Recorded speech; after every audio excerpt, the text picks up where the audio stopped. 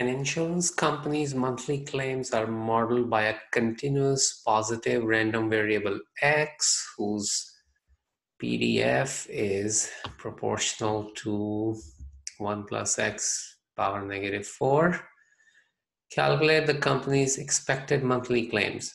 So the PDF is proportional to this. It means it's equal to k times this. And the first step is to find k by integrating the PDF to 1. So the PDF is non-zero from 0 to infinity, and k times 1 plus x to the negative 4. So this is a simple power rule, 1 plus x negative 3 over negative 3. And as before, 1 plus infinity power negative 3 is just infinity power negative 3, which is 1 over infinity power 3, which is 1 over infinity, which is 0. So this ends up being k by 3 on the left side and equals to 1, which means k equals to 3. So the expected value of the claims, which is just the expected value of the PDF, which in the claim variable is x. So E of x, this should be a capital X here.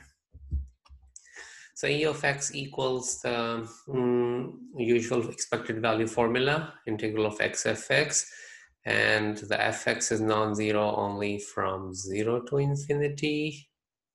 Sometimes they tell us that it's 0 otherwise, but if they don't, then if they say that this is a PDF, then it's understood that it's 0 outside the portion that they indicate. So it's only from 0 to infinity, k times 1 plus x to the negative 4, and we know the k, so 3 times 1 plus x to the negative 4, and there's the x for the expected value, so x fx, x times fx. So once you pull out the 3, this is a u substitution, because otherwise you don't have a way of multiplying x with 1 plus x to the negative 4.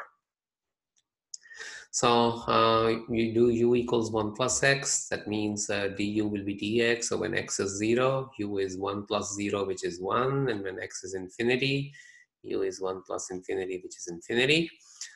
And so it will be 3, which is this one, 1 to infinity.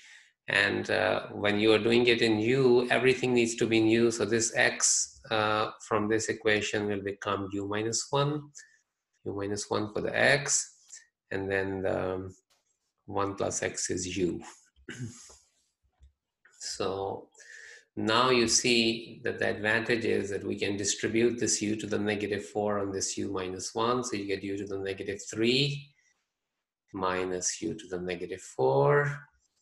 And this integrates to u negative 2 over negative 2, and this one to u negative 3 over negative 3. And once again, when you encounter these 1 over infinities, they are 0. And it's just this and this term that are going to contribute, and we have a 3 multiplied outside.